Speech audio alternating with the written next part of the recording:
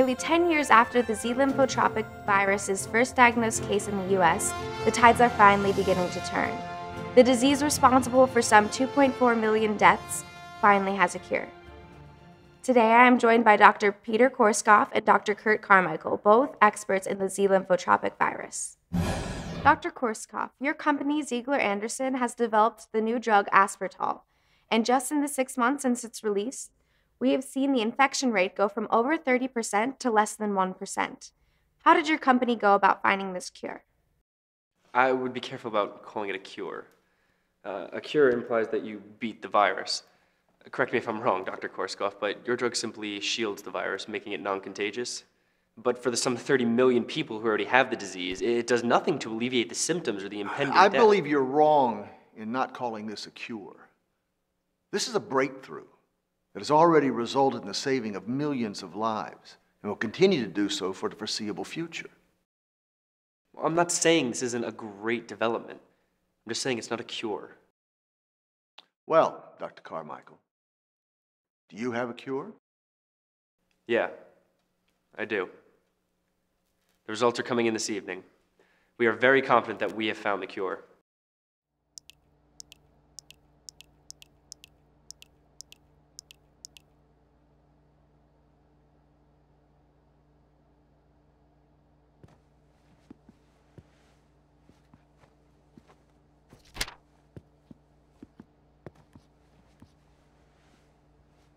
I got a good feeling about these results.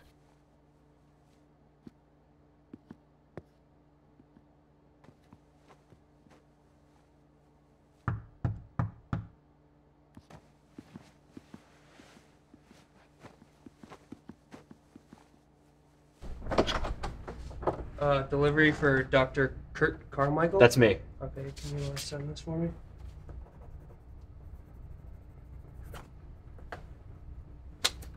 There you go.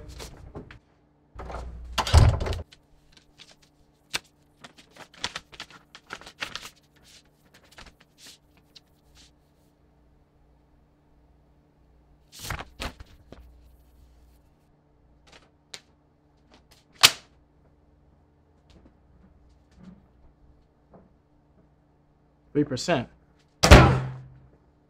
8 years of hard work and nothing to show for it? We do too have something to show for it. 3%. It's not much. It's definitely not what we hoped for, but it's a start. 3% is nothing.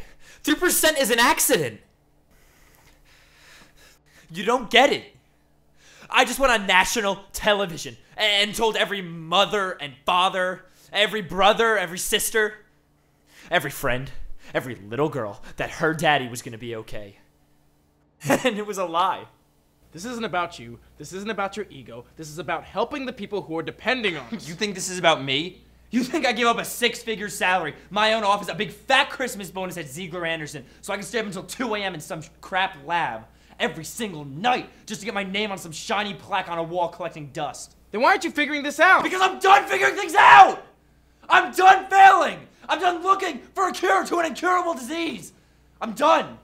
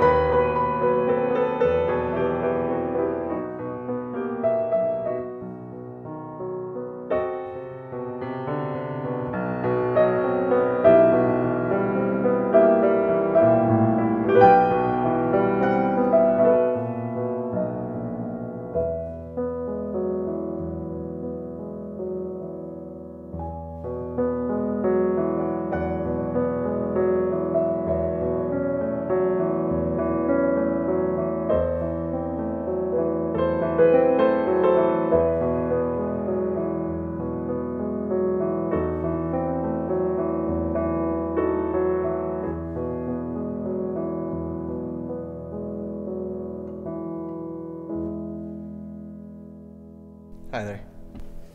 Hey. What brings you here? Nothing. I'm just having a rough night. How so, Mr. Carmichael. Doctor. Just Kurt. Well, Kurt, what's bothering you tonight? It's a long story. I'm not sure you... I have plenty of time. I was in India helping with the flu epidemic when the virus hit. I was young and fresh out of college, thought I knew everything. But there was nothing I could do. I'll never forget the look on their faces. So I came back to the States, assembled a team, and we were going to beat this thing. But I mean, we had no idea what we were up against. I mean, we were fighting blind. I mean, we didn't even know what this thing was. About, I don't know, 6 months into the research, we finally get a breakthrough. You know, we identified the active strain that causes all the problems, and we published it in a journal of science. We won a few awards, attended a few banquets. And then about 3 months later, Ziegler Anderson came out with the cure. And just like that, everyone forgot about us. All that grant money we were promised. So here we are, running out of money, running out of time.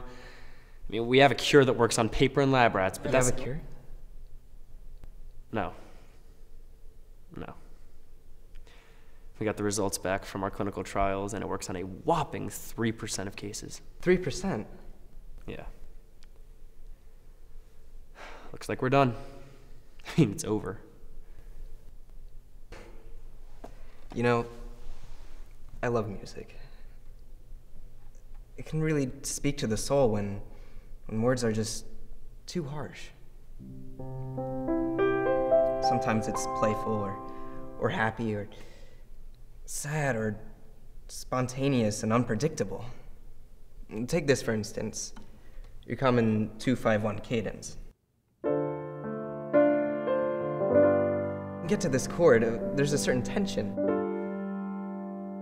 It needs to be resolved. We know where it's going. We can sing it in our heads. Well, it's going to the final chord, and that'll be the end. We've heard it 1,000 times before, but this one time, it goes somewhere unexpected.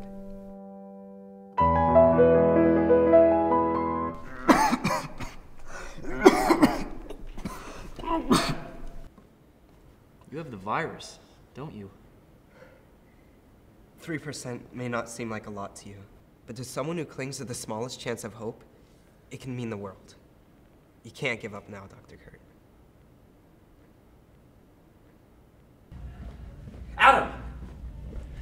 Adam, I need you and Valerie at the lab ASAP.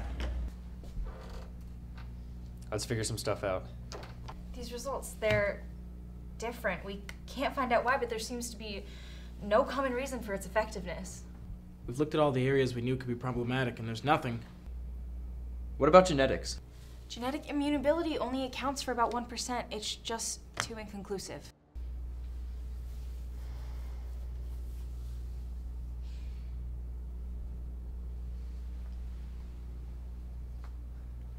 I remember I was in grad school when I heard this story about a farmer who had a bad case of blight. All the farmers around him just burned their crops and left the healthy ones. But this farmer was desperate, so he used a highly touted but untested chemical to stop the blight. And it did. After a week, the crops were completely cured, but after 2 weeks, they were all dead. The chemical, it turns out, was shielding the crops from any foreign substances, including the water the crops needed to survive. We keep looking where we've looked 1,000 times before. But what if the answer is something unexpected? Valerie, the report about aspartame, what did it say again? That aspartame creates a shield around the infected cells. What kind of shield? You think it's aspartame? Valerie, out of our 3%, who is not on aspartame? patient 34, 67, 207, 294, 301. Every single one of them. And there's our 3%.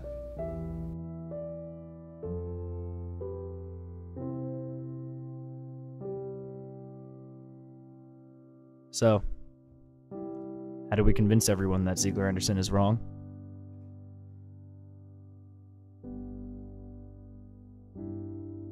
Never give up.